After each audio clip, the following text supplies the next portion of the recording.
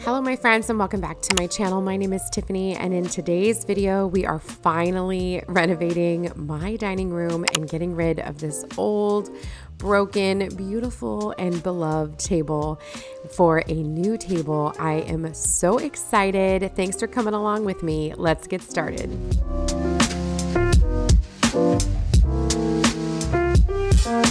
This dining room table has been in my husband's family since the 80s and it is very well loved. I have to tell you, we have had so many beautiful memories around this table, so many holidays, so many game nights, so many Easter egg dyeing. Like there's just so many things that we've done around this table and it's brought us so many beautiful memories. So I will never, ever, ever put this table down. I love it so much. In fact, it's not even leaving my house. My husband could not part with it, which I knew was going to happen. So it's actually going to go live downstairs in our basement, which is perfect. It will be a great table for games and puzzles and things like that. We finally picked up our new table and I have to tell you guys, I panicked a little when I opened the box because I bought this table sight unseen. I have been searching and scouring the internet for months, probably over a year now.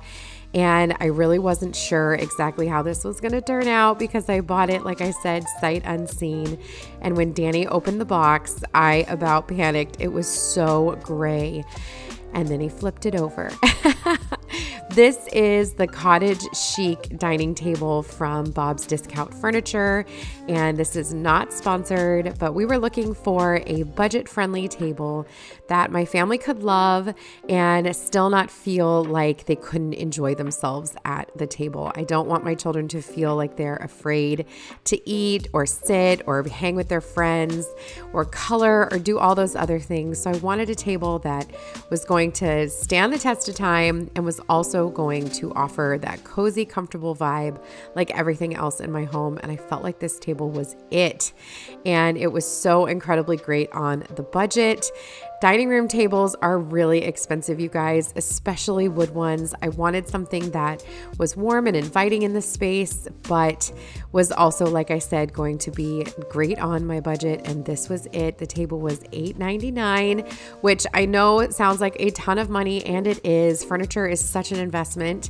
However, this I felt was really good when I was comparing it to all of the other tables out there. So Danny and I moved the table, we vacuumed up the floor, we put together the new table, or Danny did.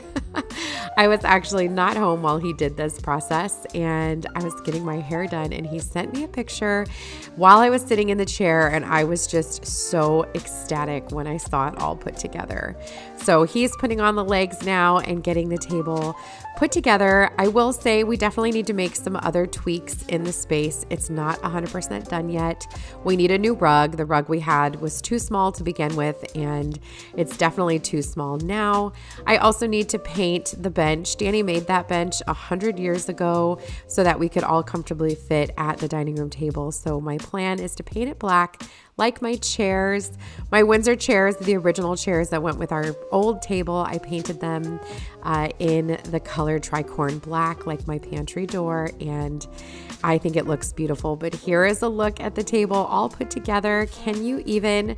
This is stunning. I sent this picture to friends of mine and they thought that this was an antique table that I picked up locally and were floored to learn that it was brand new. So we are living for this table. It is about 7 feet long when it doesn't have any of the leaves in it. However, it does also come with 2 additional leaves, 16 inches each. So the table does get up to about 9 feet, and that is perfect for our family dinners. We hosted our first Sunday dinner with the new table just a couple days ago, and it was perfect. Everybody could sit at the table instead of the kids eating at the island. So I love the distressed look that the table brings. It is brand new, like I said, but it's got all these dings and notches, and so it makes it just look lived in, and I love that. Nobody has to be afraid. So we're going to take a second now to just give it a quick little wipe down.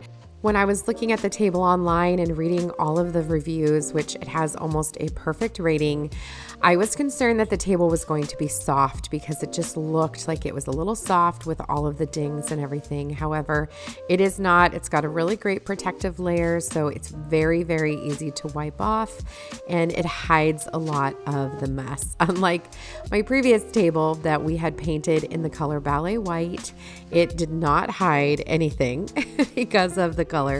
But this definitely hides things a lot better. So we're just going to give it a quick wipe down.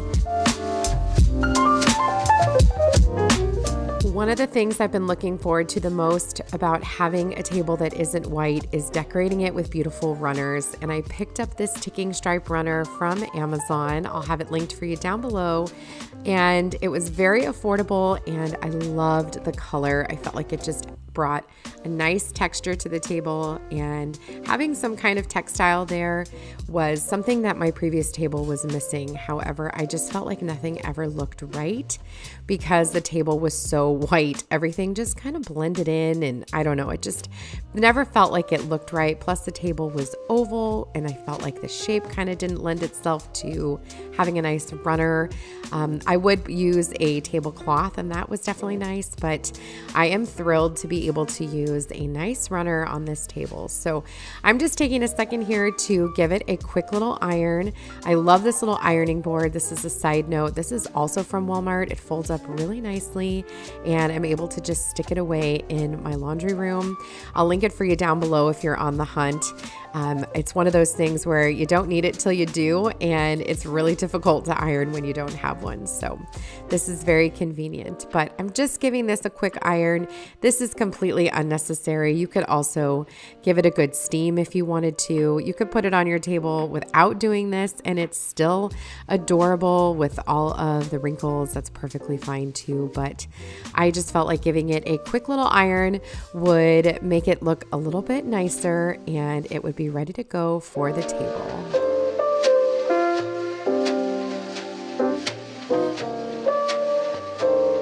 There are two ways to use a table runner on your table. You could leave it like this where it isn't completely hanging off the sides, or you can get one that's longer that does hang off the sides. I prefer this one just so that way my family doesn't have to worry about moving it.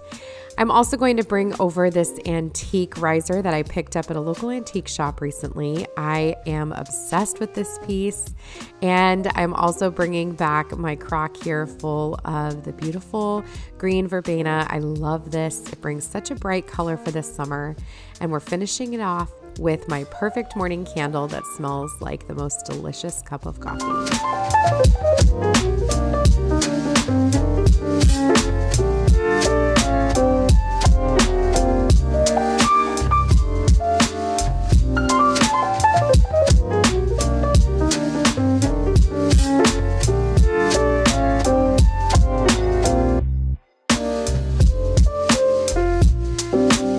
That brings us to the end of this sweet little dining room makeover. I know it was quick and short, but it made a huge impact in my home, and I could not love it more. I'm so thrilled to have this new piece, and I can't wait to make tons and tons of memories here at this table. Like I said, I will link everything for you down below. If I forget, please don't hesitate to remind me, and I hope that you'll subscribe and come back for more. I will see you in the next video, my friends. Take care.